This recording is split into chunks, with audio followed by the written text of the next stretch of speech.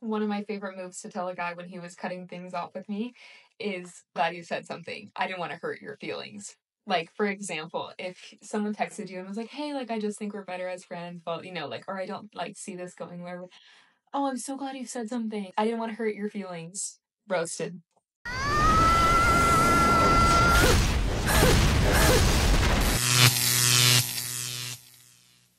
Welcome to The Wall. In today's video, we'll be looking at several modern women ruining dates with men. From one woman who ordered 6 different dishes expecting the man to pay, to another on a first date who wanted the man to take her in and give her a ring. To top it off, we have a woman on the wall responding to a gentleman who says it's hard to find women these days who want to build a family together. Your support is incredibly important to us. Give us a like and subscribe to the channel. We're aiming for 150,000 subscribers by the end of the year. Share your experiences and advice in the comments. That's what helps this community grow. Turn on notifications so you don't miss any videos. All right, let's get started. So yeah, I'm on a date, right? And I ordered 6 different meals, and this man do not want to pay for my food. I don't know why. 6 different meals? Girl, come on now. But he told me to order whatever I want, and I really didn't have the appetite for anything. He forced me to come to a restaurant. So now I'm here. I ordered 6 different dishes. No appetite, my ass. Girl, you ordered every goddamn thing on the menu, but the thank you, please, come again. So I got an appetizer. It was oxtail dip. I ate that. And I got jerk chicken. This one there. I started eating out the roster pasta. And I got me some oxtail too, but I also wanted me a fried snapper. And this like the pineapple bowl. Girl, it's given. I need food at home for my family. And that's his drink. That's my drink. I ain't really like that drink. And he got the 2 liquors. But yeah. Well, damn, is all he gonna eat is some drinks? And he just ordered some more food, but I can eat. Oh, I forgot to show y'all. I had got some fried green tomatoes and some oxtail egg rolls. Girl, some more shit? Oh yeah, your ass feeding your neighbors too.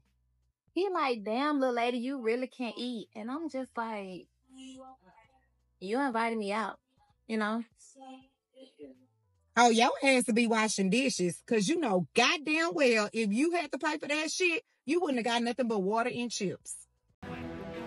Oh, hell no! But brother, how desperate for a free meal is this woman who, on a date, orders 6 different dishes? It's because of things like this that you see men leaving them with the bill. They're just taking advantage. Then, these are the same women who turn around and call men cheap. Can you believe that? But she also says that he forced her to go to a restaurant. She claims she wanted to get rid of him. Brothers, don't go out with women who aren't interested in you. Also, if you see a girl ordering everything off the menu, why don't you stop her? Be direct. Tell her you're not paying for that she shouldn't order it. If she gets hostile, let her. Just leave. You don't have to put up with bad treatment from people who are out here starving. Because if she's the one going to a place, she doesn't even have money to buy water. Yet she'll go out with guys who keep insisting and expect him to pay for 6 different dishes. That's why men don't go out with women like this nowadays.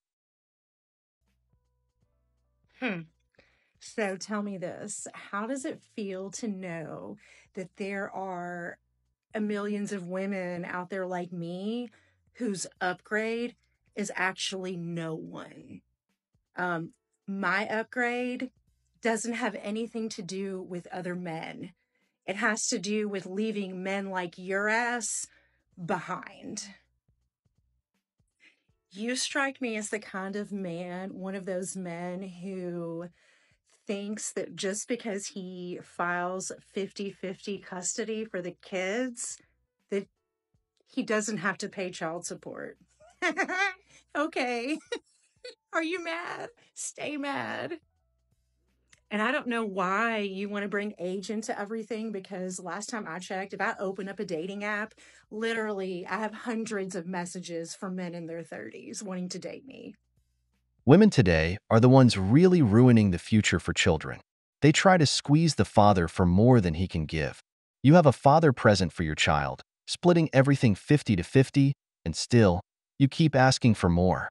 How do you think that man can hold it together? How could he leave a legacy for your own children? Then he gets tired and only sends them monthly support, and they get mad, saying he's not doing enough for the kids. No one understands them, brothers. Then they wonder why men push back against this oppressive system. Just because you have men on dating apps doesn't mean you have men genuinely interested in something serious with you. They're just looking for a night of passion because, as a single mother, they see you as an easy target. Would you rather go buy me an engagement ring right now or decimate everyone in that restaurant? Now that's your sign to never see her Delulu ass again. I could just go down to a pawn shop and buy a fake ring. So, yeah, that works for me. So you want to give me a fake ring? If it involves getting out of killing people, yes. How about a ring pop? So your ass can melt away from him. So is there a reason that you don't want to propose to me? Because we've just gone on our first date. Oh, and what's the problem?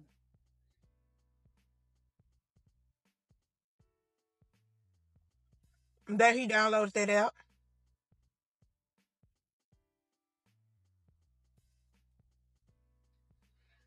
Any of you watching this, if you don't see the problem either, I'm very concerned about you.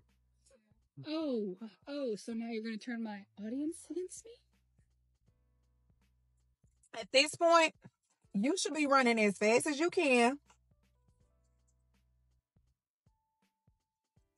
without looking back.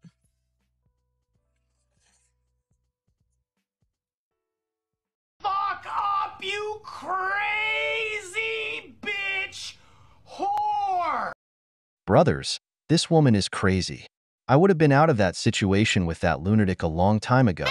How can she ask for a ring or to move in with me? It's the first date. I don't even know you.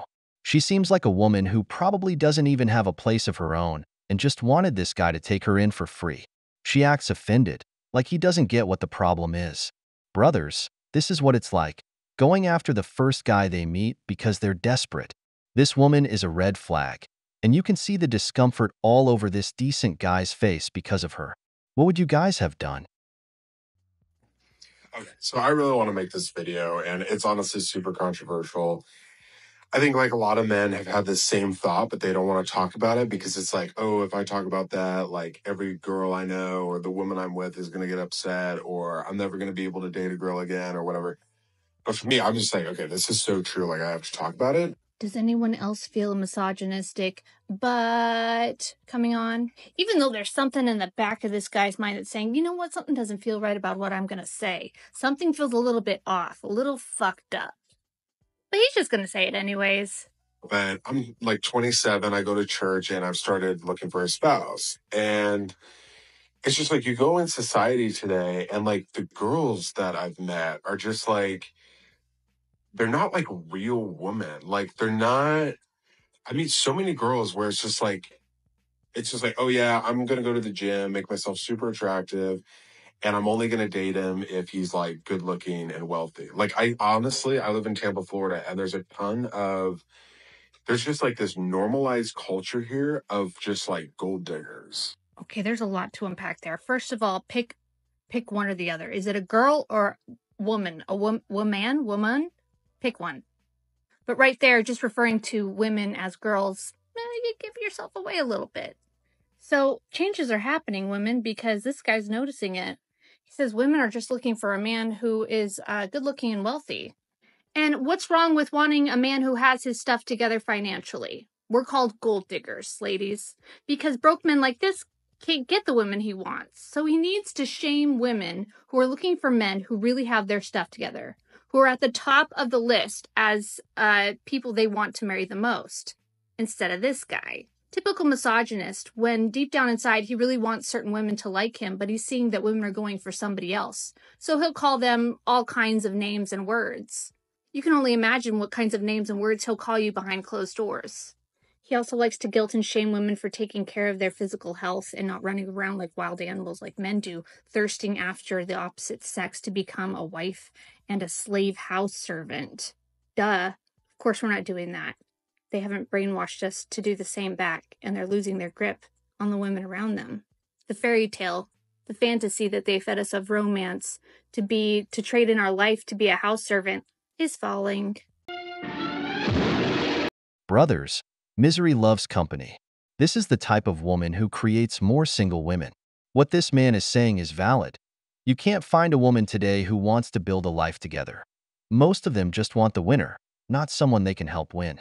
Take this woman, for example. She's already on the wall, pushing 40, single and childless. The typical woman who ends up with a dog or cat but thinks she deserves a rich man to pay her bills when she's not even about that life. Her time is running out. But let's go back to what the gentleman says. He's not asking for a woman who's a 10 out of 10. He just wants a woman who values family. In a place like Miami, though, women are more interested in finding a rich guy who's going to have fun with them but won't commit. Because, like I said, they want to wait for men at the finish line. The problem for them is that there aren't enough of those men for everyone. Like they're literally just dating guys for they're thinking, oh, he just cares about sex, so I'm just going to care about his looks and if he's wealthy or not, and we're just going to agree on this. Like that's what's going on, and I'm just like, where are like the real women? Like, where's the girl? Like, find like girls just aren't the way they used to be. They're not like how girls were in like the 1800s and like early 1900s, where it's like a real woman. Like she grows up, she really wants to get married, she really wants to have kids. Like she, her favorite thing, like she loves to cook, she loves to clean. Like she wants to get married and have kids so much she like dreams about it. Like girls, I feel like girls aren't allowed to be like that in today's world. Instead, it's like I feel like society like forces them to be these like workers. The last part where he says that society is forcing us to work? How about society forced us to not have rights and forced us to give away our slave labor in the home because we had no other choice? This guy's next life is going to be a woman for sure. I'm almost sure of it. Because he does not get it. He does not understand that no, women don't want to clean houses for the rest of their life. Some of us don't even like cooking. Sure, some of us may want to have children, but that doesn't mean we want to be a caretaker for the rest of our lives. Do you understand we have musical talents, artistic abilities, we're smart, we're educated, we're a part of society. We're not just a slave housemaid. And then he brings it back to the 1800s. Has this guy taken a history class? Does he not realize that women had to get married? That your grandmother had no other choice but to get married because the patriarchy set it up that way? It's be homeless or be married and have babies. Never mind the fact that he keeps degrading women and calling them not real women because we don't want to go along with something that makes no sense at all. It makes no sense. They want you to stay delusional. Don't worry about money. The guy will take care of you. Ish. He won't run out on your family. He's not going to leave you. You'll be fine. You just find another man who will abuse you the way that I did. They want you trapped in the home so that they can do whatever they want, so that they have all of the power. And women are waking up to that. And he's noticing, hey, some stuff's changing. Women are waking up. Women actually demand, not to be a slave their entire life. To find a man who actually has money to pay for children before she even sleeps with him. Now, some men know the game. But this guy is brainwashed. He thinks that women actually enjoy this. Like, his grandmothers actually enjoyed that. No, we couldn't say anything because there were constantly men around us. There was always going to be some kind of backlash. And the only reason why we're talking now is because we can. I'm sure as hell not going to have a man in my house for the rest of my life, so I'm going to be very loud. I'm not afraid to speak. Your grandmother couldn't speak. Your mom probably still lives with your dad. They told you women like this. This is what we love. They tried to brainwash us, and we're unbrainwashing the women here. And you're noticing the changes happening all around you. Because no, women didn't get a fair deal. We're much more than a house servant and a baby maker. We're human beings. Good luck finding real women, because they're waking up in droves. and we're definitely running away from men like you. Cocaine's a hell of a drug. I'm sure I won't have a man in my house for the rest of my life. So finally, something we agree on. First off, let me give this man a piece of advice because he's starting to sound like a victim here.